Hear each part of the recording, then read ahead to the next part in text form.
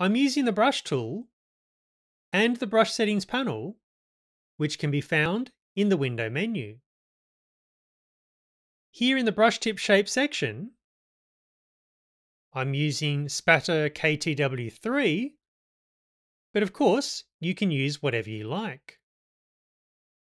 If I click and release, this is what a single brush tip looks like.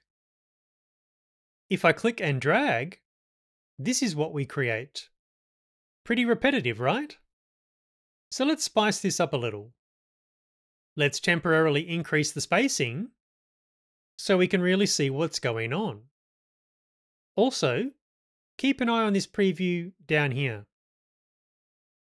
Let's activate Shape Dynamics, making sure the check mark is on. As I start to increase the size jitter, you can see the size variability creeping into the preview. Let's leave this at 100%. Now, the angle jitter. As I increase this, we can see the individual brush tips rotating relative to each other. Again, I'll leave this at 100%. Let's now activate scattering. Again, making sure the check mark is on. The scatter can get out of control pretty quickly, so I might set it at 50%. I'm also going to activate both axes to have scatter occur in both directions.